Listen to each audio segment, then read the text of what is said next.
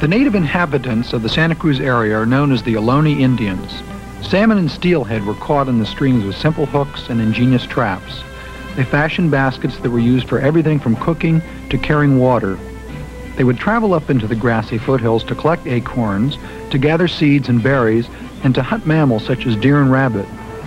From the ocean and tide pools, they hunted sea mammals and gathered shellfish such as abalone and clams. But this peaceful existence was to change abruptly by a mammal that none of the tribe had ever seen, the white man. I'd like to tell you the story of how Santa Cruz got its name. Monterey Bay was discovered in 1602 by a Spanish navigator. And 167 years later, land explorers discovered Santa Cruz County. The land explorers left San Diego in 1769. And after crossing San Lorenzo River from a higher elevation, they came across a cascading stream and named the stream Santísima Cruz, because when they stood there and took a panoramic view of the area, it was so beautiful, including the bay and the timber and the colored autumn leaves, that they named it the highest title, Santísima Cruz. Santa Cruz Mission was not founded until 22 years later by the Franciscan priests on August the 28th, 1791. They taught the Indians to plant crops and to build adobe buildings like this one. This is the School Street adobe. It's the last and only remaining structure of the original mission compound. And you can see the type of construction they used with the adobe bricks, and they stabilized them with little pieces of chalk rock in between the layers of bricks. The old adobe mission building stood about where Holy Cross Church is located today. It went to pieces through the years when the adobe bricks got wet and collapsed. There were about 600 Ohlone Indians here at the height of Santa Cruz Mission's prosperity, but gradually through the years they died off because they lacked immunity to the new diseases such as the common cold, measles, diseases they weren't familiar with, had never had before. And of course this was a very different way of life for them. The mission way of life was so different from their natural hunting and fishing and well, the way they had lived before. I was born in 1878 and raised on a diversified farm where I come in contact with different animals and fell in love with horses when I was only a schoolboy. I attended the Mission Hill School, and there was a couple of brothers named Marshall that I've become very well acquainted with and were friends for a long time. After that, I purchased a shop down on Pacific Avenue, and on the 5th day of February, 1905, I took possession of that shop. I only had 14 competitors, but I still got my share of the work. This log has been sawed in a length by the buckers. It is now ready to go to the mill by being pulled on a skin road placed on a dry landing. They are now ready to be rolled over onto the carriage of the mill to be sawed into lumber of any dimension. These dirt line teams went into the mountains to the mills and got the rough lumber and hauled it out to the nearest market. This is part of the equipment that was used out at the Cones Tannery. They stored bark across the street from the tannery, and in order to get that bark over to the tannery and to the mill, they ground it up into fine pieces. They hauled it across the street with a dump cart, and when that finished product was made, it was pretty near as stiff and hard as the tan bark that it was tanned out of. I am now in the center of what was the big open-faced lime rock quarry which furnished the rock that went down to the lime kiln to be made into lime.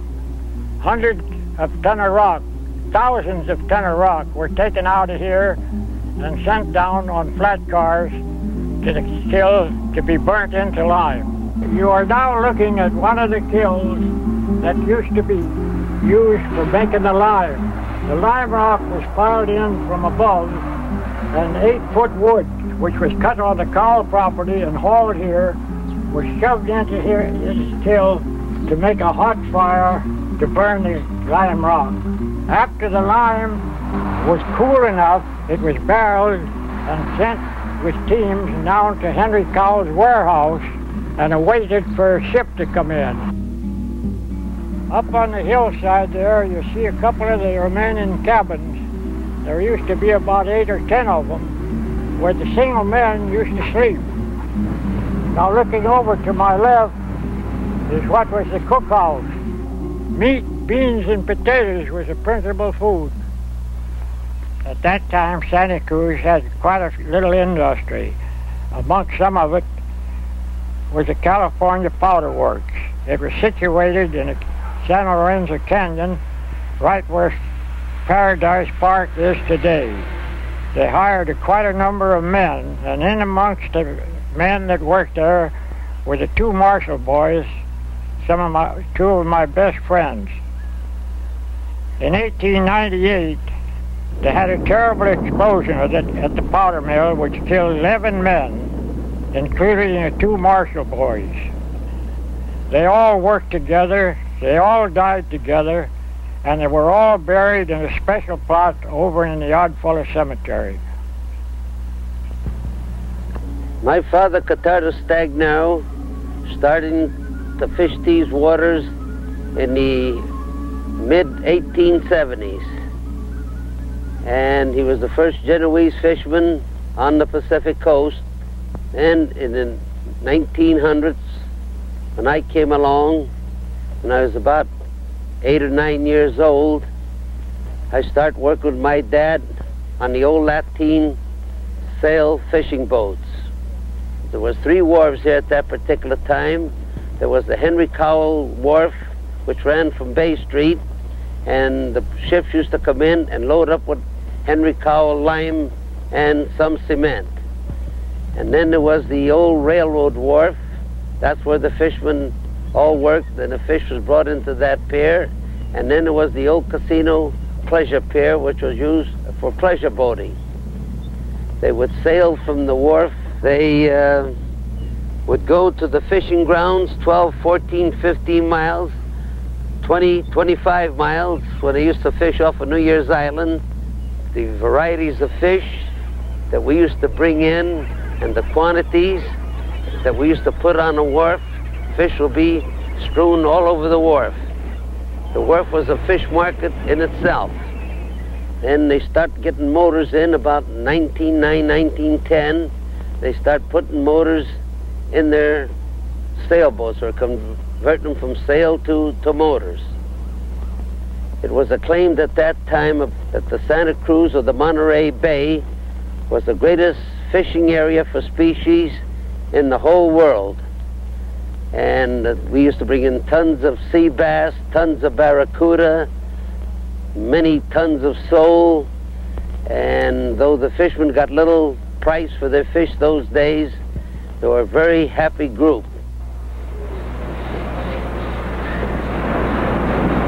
You know, Helen, this is really a centennial era for Santa Cruz. Just about 100 years ago, Santa Cruz had its first local transit system.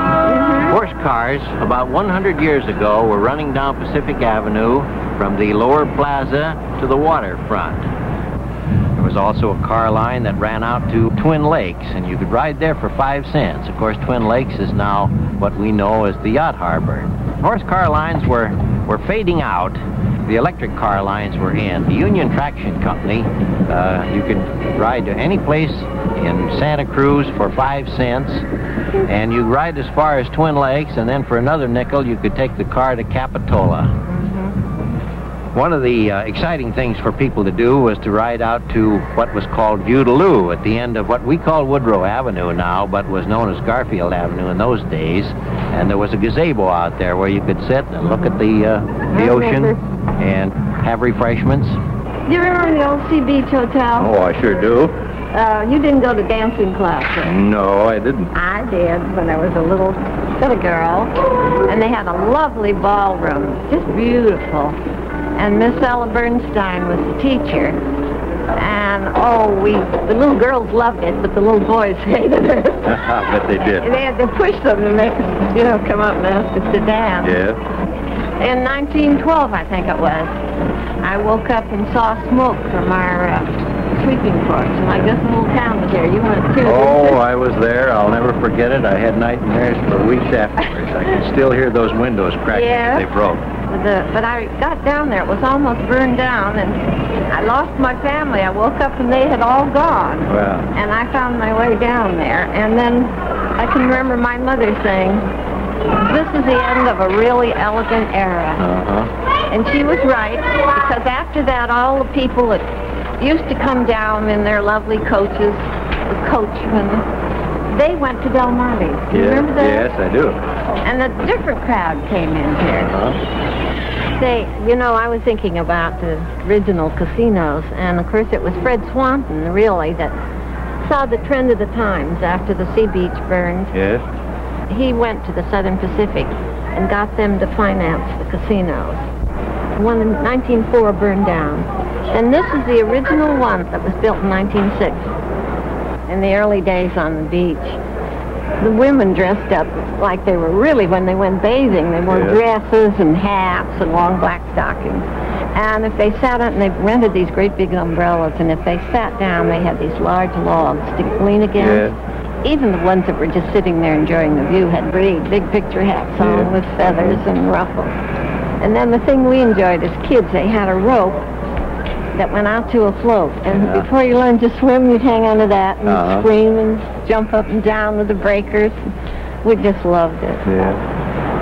And I don't know, I remember the Ice Cream Man. Oh, yeah. Remember when he made the homemade cones, like a little waffle, and homemade ice cream?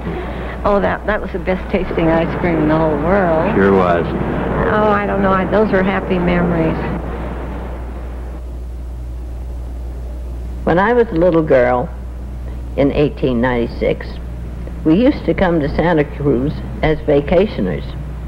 Our vacation really began when we climbed on board of the train at the SP Depot in Oakland, found our seat, and waited for the chant of the peanut butcher, chanting, "Peanuts, popcorn, and chewing gum," and coming through our car with his tray slung over his neck. And later came through with another tray with sarsaparilla, ginger ale, and root beer. Our funds depended upon what we bought. We then sat back and enjoyed our trip to Santa Cruz and had lots of fun talking and looking out of the window and munching on our peanuts. I guess we probably were a part of that new era that came by train to Santa Cruz each year. We saw the Pope House, our first famous hotel that catered to the 500. The Flatiron Building, still standing on the corner of Pacific and Front Street and still occupied, said to be the oldest building in downtown Santa Cruz. Chinatown, the streetcars to the beach, the livery stables, the last three long since gone. At the turn of the century, the big kilns, the lumber mills, and the powder works were fading away. A new industrial era was with us. From being a summer vacation era, a haven for the tourist, Santa Cruz became the Mecca for the tourist. The person who had built himself a summer vacation home now became a permanent resident. I'm sorry, but I have to go now to get to a Board of Supervisors meeting. Goodbye. Nice to have seen you.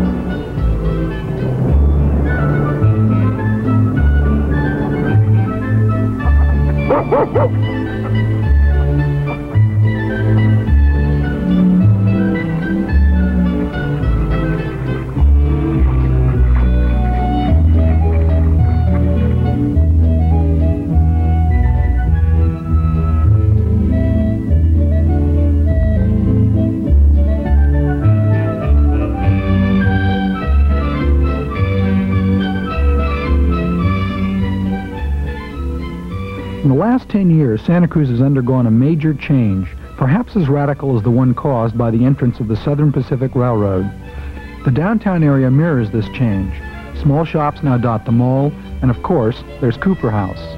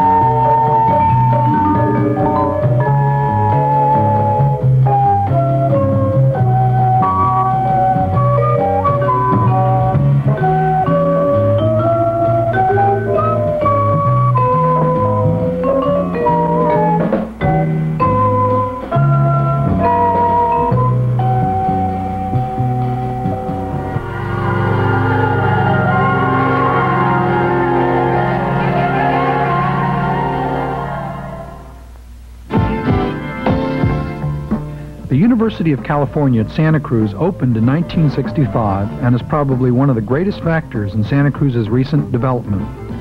Besides the increase in the city's population through students and faculty, the school has brought in others through the attention focused on the campus, and for good reasons.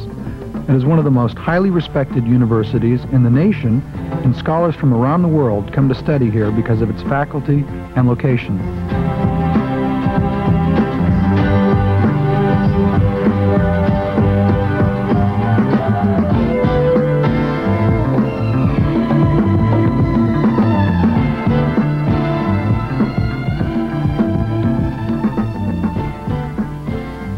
Everywhere the theme is to restore and brighten the Santa Cruz that lies beneath, sleeping somewhere back in the 19th century. Santa Cruz's houses are reappearing all over town in various states of rejuvenation, and in some cases, the owners are restoring them down to the last detail. Above used car lots on Lower Pacific Avenue is the Monte Carlo House, the most impressive, if not commanding, house in town. What other house can boast a stained glass window that is valued at $30,000?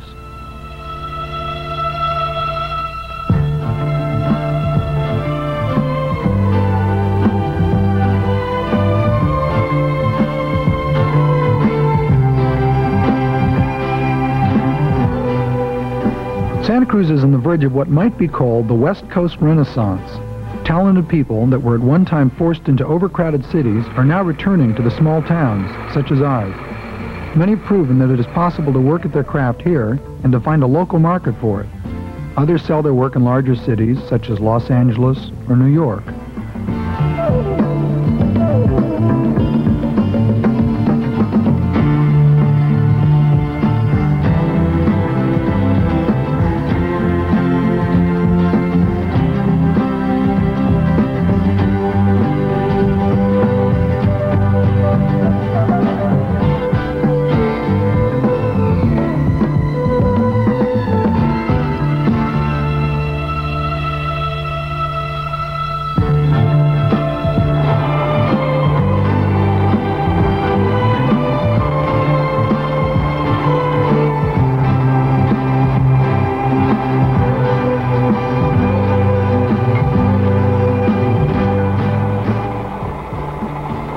Industries such as Plantronics and Manning's and Harvey West and Saul's Leathers, Lipton, Wrigley's help to employ part of our workforce.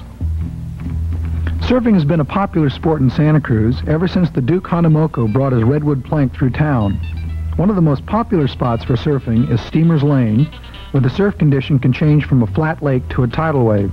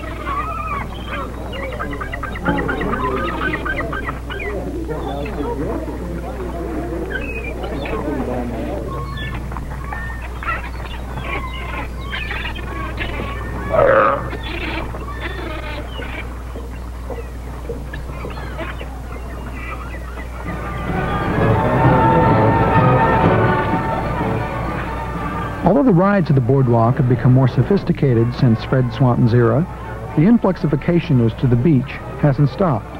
Recently, a roller coaster popularity poll was held, and the Santa Cruz ride was among the top 5.